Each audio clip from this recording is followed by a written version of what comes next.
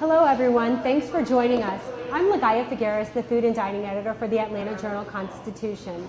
Today we are at Twisted Soul Cookhouse Pours. It's a restaurant in Atlanta's west side in West Midtown. The location is at 1133 Huff Road and it is in the Apex complex. With me here today are three women that many of you probably already know. To my immediate left is Deborah Van Trece. She is the chef owner of Twisted Soul. In between her is Jennifer Hill Booker. She is a professional chef and cookbook author, actually two cookbooks. The first is Field Peas to Foie Gras, and her newest cookbook, Dinner Deja Vu. And far over there on the end of the table is Tiffanie Barriere. I always want to say Barriere. No, that's right. It's okay. Okay. Folks know her as a mixologist around Atlanta, but also the drinking coach, and we can find information about her at thedrinkingcoach.com.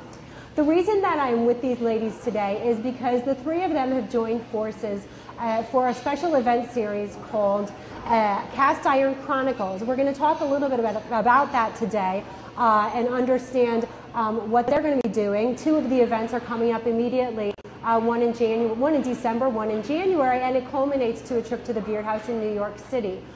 So talk to us a little bit about what Cast Iron Chronicles is, and we're going to tell them how they can participate. So Deborah, since this is your restaurant, we'll let you go first. What the heck is Cast Iron Chronicles? Cast Iron Chronicles is kind of a collaborative effort between the three of us that actually got started as the result of an interview that we all did separately. Once we read the interview, we all kind of got on the same page and were thinking, you know, what would happen if we actually collaborated to do some things together, to tell our story, because the stories are similar. I think I had met Jennifer before. I never met Tiffanie. We all knew of each other, you know, but to actually put us together and let us do what we do collectively, we felt like it would be powerful, it would be epic, and we could get the attention that possibly we can't get individually. You know, so there was strength in the numbers, and we wanted to move forward with that. The ultimate thing for us is that we will culminate with this, what we thought, in February at the James Beard House. But as we have continued the conversation amongst ourselves, we're seeing more and more of a need for African American females in the culinary industry to join hands and to collectively talk about experiences that we have had and share those experiences with each other, with the hopes that in the future, those who come after us, you know, maybe we can pave the way so it's an easier trip for them to go through this journey. Okay, so the first event that's coming up, it's on December 4th. It's called Cocktails, Cuisine, and Conversation, an open panel discussion with cocktails. And you are describing it as discussing the journey of the industry's female trailblazers. Certainly the three of you are trailblazers. And the challenges that you face. Folks can get tickets. It's on December 4th from 6:30 to 9:30. It's here at Twisted Soul. Tickets are $125 and we can buy them on culinarylocal.com. So tell us a little bit, how about we take the conversation to you, Jennifer. What's going to happen on December 4th? So we have some surprises in store for our guests. The main thing really is, of course, we have the cuisine. And we were talking a little bit about that. Deborah's an excellent chef. She says I'm an excellent chef. I accept that. I'm tasting your food. You're an excellent chef. Tiff's an excellent mixologist. So we have the food down pat. So let's talk about the conversation. And that's what we're going to do. We're going to talk about the conversation around food. Like, what is your food memory? What does this mean to you? How do you feel about it? But we're also going to talk individually and as a collective about our journey. So that conversation of what it is to be a woman, a black woman in particular, in this industry. And I call myself a reluctant trailblazer.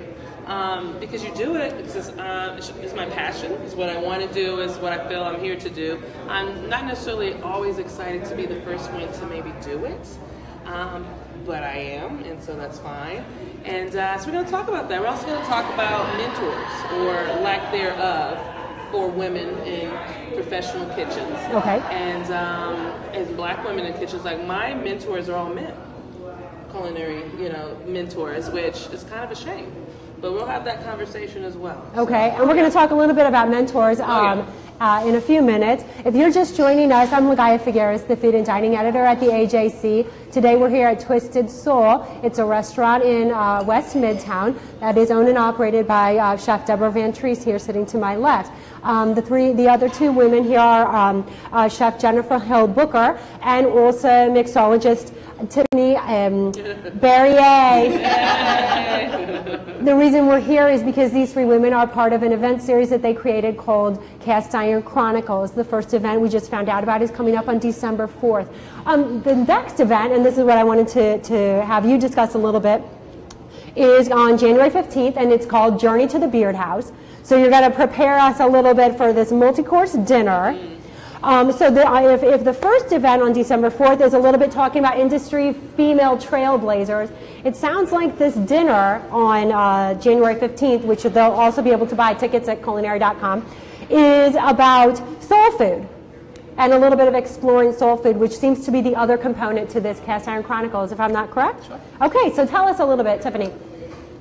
The other side of the food side is my side. I don't hang out in the kitchen, I hang out in front. So okay. I always say there's not a party without a cocktail, and there's never dinner without a beverage. Okay. And food. And you got something here right in front of you. Everyone knows me for that. I will always have a beverage, and it's something that I like to, kind of break away. Some people get afraid to drink or get nervous to overdrink, and you should never, overconsume. But having a proper quality, balanced cocktail is where I come in. And so, growing up in the South, we had all of everything, all the proteins and all the vegetables, the gravies and the sauces and the bread. But we also had a corner of alcohol. So, soul food to me is just a comfort zone. And beverage does that for me and has done in my family for years. And so, being on this side of the industry as a professional, it's kind of a cool thing to be able to expound my energy, my history, my lushness, I'll say, my enjoyment of alcohol, and to make it a comfortable conversation to pair, proper cocktails with, proper food. Right. And if any of you who are watching have questions, go ahead, feel free to put those in the comments, and we're happy to answer those questions. But I'm going to start off with our first question, and that is your professional journey to where you are today. I think that when I think about your bio in particular, Jennifer, you talk about that it hasn't been necessarily this linear trajectory. Right. And about when I think about your path, and maybe some people don't know that you're a former flight attendant, correct? Yes. You've lived abroad. Mm-hmm. So can you talk to us a little bit about your, in a quick snippet, your road to where you are? Quick snippet.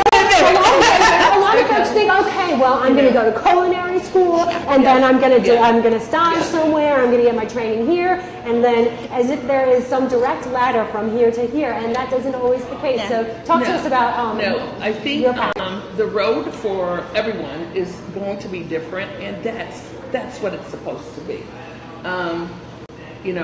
My journey is propelled by faith being stronger than fear. I originally decided to go into the culinary industry because as a flight attendant, we went on strike. My livelihood was left in the control of someone else, and that was not a good feeling as a single parent to be in. So I thought, well, let me take control over this, and I cook really well. I always wanted to do this, so I'll go to culinary school. I think when I went to culinary school, it actually was a little bit different. I'm sorry, I got lemon. It was a little bit different in that all of the things that I'm faced with now, actually, either they weren't there or I was blind to them. Okay. I got out of school, I did well in school, I did well here, I did well there, and, I was on this path. I didn't think about who else was with me because I was alone. And I never worried about that because I just thought everybody was alone. I'd never worked in culinary. So I didn't know the good old boy thing that was happening. Someone taught me that actually in culinary school. And I noticed it, but it wasn't long before I made the decision that I was going to do this on my own anyway. I'm a single child, only child, and I kind of did this the only way I knew how, which was pretty much by myself. And for folks who don't know, so your first business was actually more a catering company, is that correct? I originally had a small restaurant with the idea of catering. All I wanted to do was cater. They wanted storefront, so I put together a little party and opened up a restaurant with chairs I found on the street, and the restaurant did well. So what happened, though, it was so small, but it was a great marketing opportunity for the catering. For me, catering became the better route for me to go because I did have a small child, and I was in more control of my time and how it was spent. Doing catering as opposed to the all-encompassing restaurant world. Right. Yeah, so that's what I went with for years, catering. Right, and then you shifted into a restaurant. Now we're on the second iteration of Twisted Soul. It wasn't always here. It opened a couple years ago, and has since moved over to this location. And actually, when I think about it, all three of you are business owners, and so I know that you come with a great deal of learned knowledge over time. I'm sure trial and error. Trial and error. Completely. So, and when I compare you, for example, to you, Jennifer, you are a personal chef and cookbook author, so your path has been a little bit different. Can you tell our viewers a little bit about your journey? We're talking about the journey now in culinary school, and I always wanted to go. Like, that was my focus, and my parents insisted. I get my undergraduate, and then as my father put it, then I don't care what you do. So, graduated, got my undergrad, and started culinary school. But as a woman in the industry, I don't care if you're black, white, green, or purple, if you're the primary caregiver in your home, chances are your path is not going to be restaurant, hotline, sous chef, restaurant owner. So it's going to be kind of more of a curved trail. And for me, it was getting married, working in the industry, then having children and working in the industry. And so being a personal chef allowed me to raise a family, be a wife, and still have my passion. That plus when I did my externship at the homestead, my chef was Austrian. He said, I'll be honest, they're not going to hire you. We were moving to Germany because you're a woman and you're black. You're not going to work. And I'm like, young and, enthusiastic and naive. What are you talking about? I'm going to work. And I didn't. But I opened my own business, Your Resident Gourmet, and I went into the homes of military families, and I cooked with them or for them. And that transitioned into teaching German families how to cook American food. And that's where Your Resident Gourmet was born. And like Deborah, as a mom and then as a divorced mom of two small children, I was able to fit my schedule and my work schedule, my real life schedule together. And so that's my trail. And Tiffanie, can you tell us a little bit your story? And in particular, I know folks will be familiar with your Phase 1 if they've gone to One Flew South before. You became, known for that. And I'd like to hear in particular, after you left that's quite a decision. And you went off to do your own thing. So tell us your journey. For one, it's very humbling, and I'm still in shock to be considered a culinarian. Bartenders, when I was in college, or the bits of college I had, was like, this is a job until you get a real job. So, having a joy and passion for alcohol, it looked like being a party girl, or, which I am. We all know that. But it just wasn't taken seriously. And I had friends around that, when they meet people, they get embarrassed to even say their profession. And because bartending is looked at as, you're just a bartender. So to be recognized at this level is amazing, but I kind of for drinks. I ended up talking to a professor of mine one day, and I said, I don't know what I'm going to do. And I was told, do what you love to do. And jokingly, I seriously said, I love to drink. And she's like, get a job. And I'm like, what?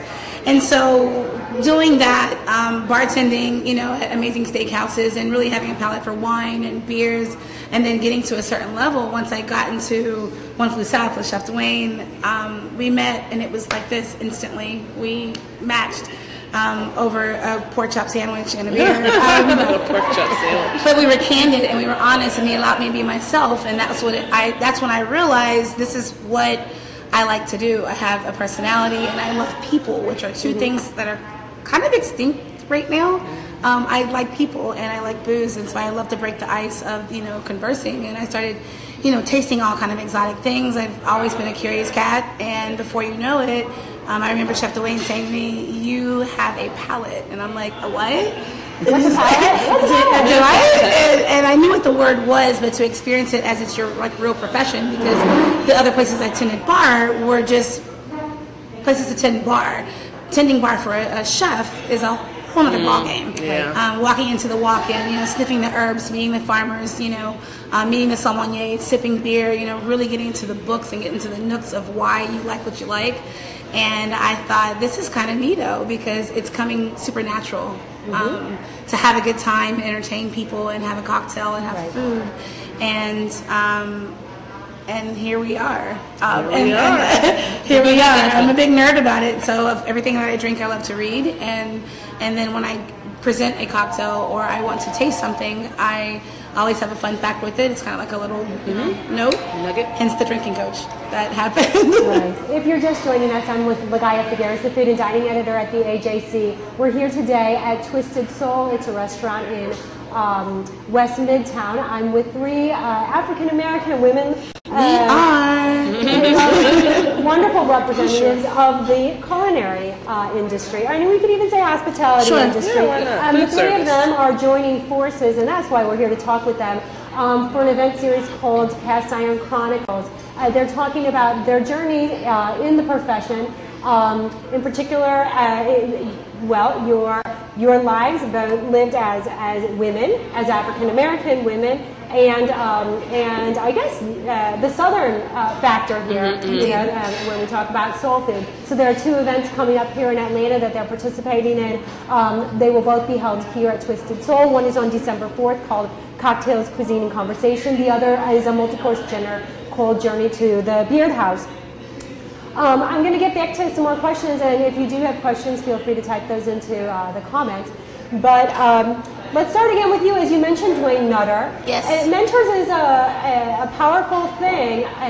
When you're establishing a career and you find a path that you want to go on, you need to find the people that are going to support you and give you some direction. So talk to me, if we can briefly mention some of the key people in your professional lives. To what you're saying, like a mentor, I don't know if, Jennifer has your story of you wanted to be that. I didn't know what I wanted to be, and still sometimes don't know what I want to be. And having that support team, it's one thing to have someone support you, but someone to encourage you is a whole nother push. And as a female, we have our sensitivity and we have our, insecurity.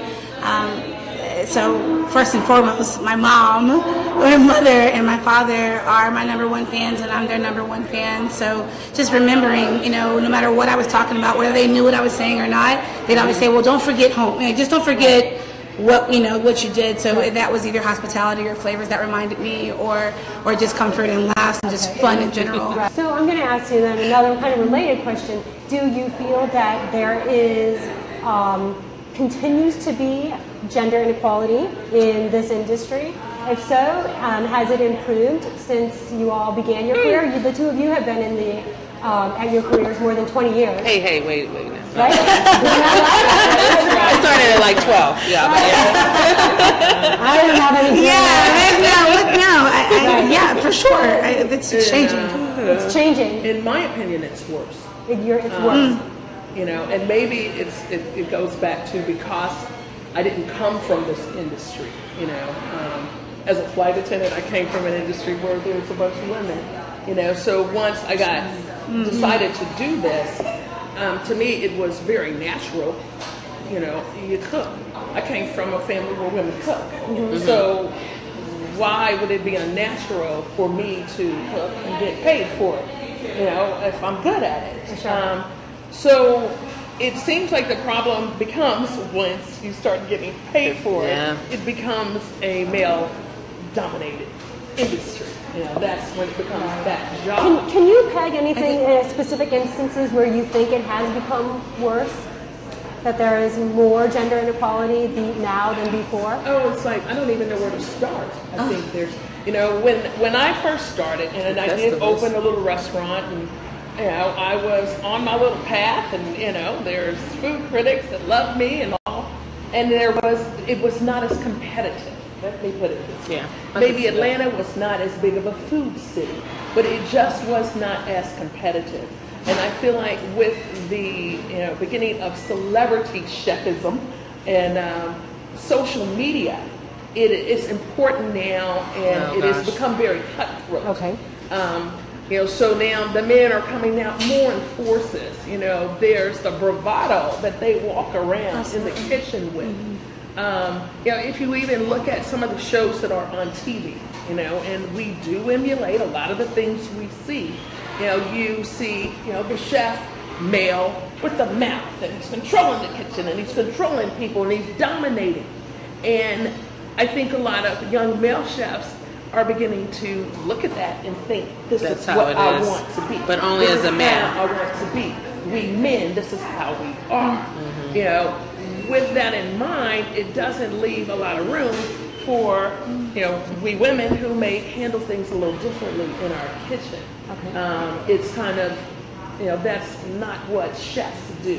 So we can't possibly understand what chefs are about, because there's this, boys club, that we don't belong to. I think I speak for all of us with what we do in, there's often the times where you do walk into the rooms or into the festival and you look around and there is no one who looks like you. Yeah. There is no female, there is no male, and quite often there's no African American. And it's highlighted now, where before, maybe there wasn't as many opportunities for us all to get together, or I don't know. It just, for me, I feel there's a difference that in 1998 when I opened, I didn't feel like I did in 2014. All right, I'm going to pause for just a second. If you're just joining us, I'm Lagaya Figueres, the food and dining editor at the AJC. We're at a restaurant today called Twisted Soul. Right here to my left is Deborah Van Trece. She is the chef owner here at the restaurant. In the center is Jennifer Hillbooker. She is a personal chef and cookbook author. And at the far end of the table is Tiffanie Barriere. She is a mixologist and known also as the drinking coach. The reason I'm with them is because the three women have joined forces to put on our culinary event series called Cast Iron Chronicles.